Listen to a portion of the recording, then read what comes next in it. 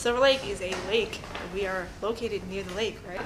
No, because there's a lake that's over, like near here. I don't know. There's a lake over there called Silver Lake. Because of the lake, Silver Lake, right down the street.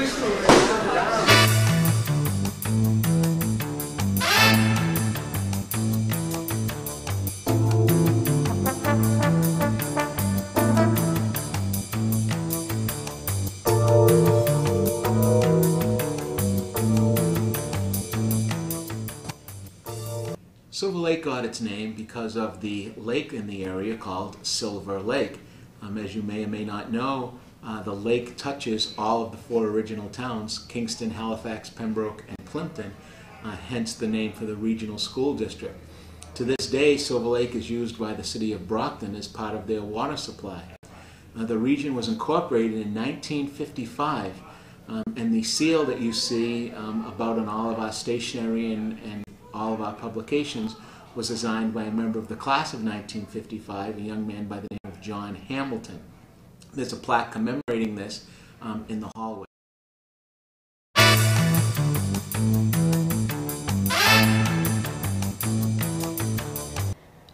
Silver Lake wasn't originally called Silver Lake. Silver Lake was actually called Jones River Pond.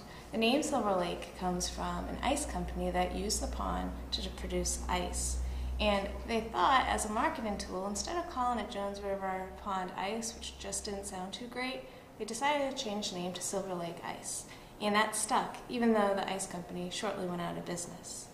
The whole area around Silver Lake was a great area for history in Kingston. There were a lot of theatrical people that lived on Lake Street, including people who came from Boston and New York theaters, as well as from the local circus. One of the great stories about one of the people who visited on Lake Street was a woman who used to practice riding her horses astride, standing astride that is, barefooted, with one foot on the back of each of the horses. And she'd practice riding up and down Lake Street, and everyone said it was quite a sight to see. Also near Silver Lake was the Mayflower Grove. That was a very interesting time in Kingston's history.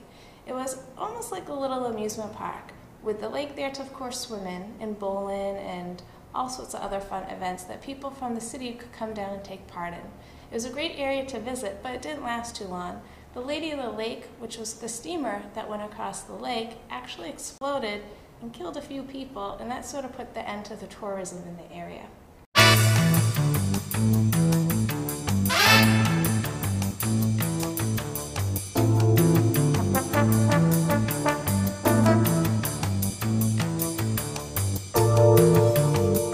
The Brockton Water Commission, which was recreated in 1995, now runs the operation at the Brockton water distribution system, which includes Silver Lake, which is our primary reservoir, where we get approximately 95% of this water for the city of Brockton, portions of Hanson and Whitman. It is also an emergency supply to all the towns around here, including Halifax, Pembroke, and Hanson in general.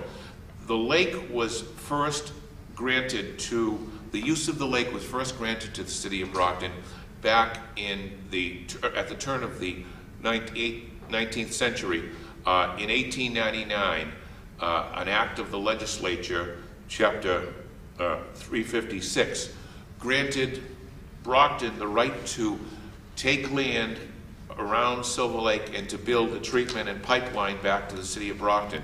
But in that legislation, it also stated that any of the towns around our pipeline should also receive water. It took from 1899 to about 1906 for the water to first start flowing to Brockton. At first, Brockton's population was approximately 60,000. That has grown to over 100,000, and now we supply water for about 114,000 people. The water at Silver Lake is actually in a different basin than the city of Brockton is in. Brockton is in the Taunton River Basin, whereas Silver Lake is in the South Coastal Basin. This basin division actually occurs right outside of where Silver Lake's treatment plant is. It would be Route 36 for people familiar with the area.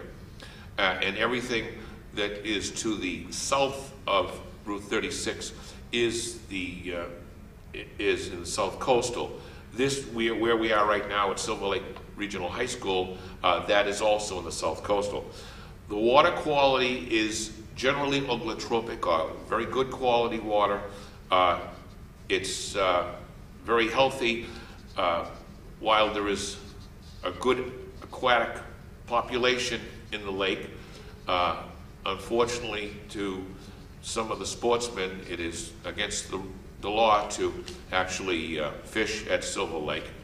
However, you can fish at a land that the city of Brockton, in a joint effort by this town of Kingston, purchased land which is now right down the street from here, known as the Silver Lake Sanctuary, which is almost 100 acres of basically parkland that you can walk through. So the lake, in general, we take presently about 9 million a gallon of water out of there a day. When we first took over in 1995, that level was 11.3 million gallons a day. So you can see by our doing our own maintenance work and fixing pipes, we've actually had an opportunity to save Silver Lake even more and protect it even more, because that's one of the Water Commission's very highest priorities, is to protect Silver Lake. The water body is supported and is a deep glacial lake right off of Widgeon's Point, which is over on right near the Halifax-Plimpton line. The lake is actually 75 feet deep. And a recent study done by Jones River went along with early research done by the city of Brockton. We did it in 1903. They did theirs in 2003 and found that the levels of the lake have not changed very much in 100 years. With the possible exception, as Pine will tell you, with the diversion pipe where Mr. Pine Dubois, who's the director of the Jones River Watershed Association, at the point where the Montponset pipe comes into the Silver Lake, right near Widgeon's Point also, there is a slight amount of growth that's occurring, but not to the level that you would find in any of the ponds around here.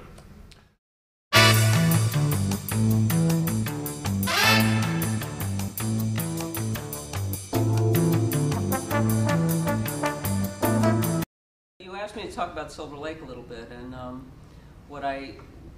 Silver Lake is a long lake, as most people know. It's over 2 miles long and it's a half a mile wide. It's also 80 feet deep, and because it's so deep and connected to a large groundwater spring, it's very cold water, and that has our interest because we feel that it's an extremely unique glacial lake to southeastern Massachusetts, and if we can return the native fish to it and the anadromous and the spawning fish to it, we can reestablish some of the lost ecosystem that was here 100 years ago.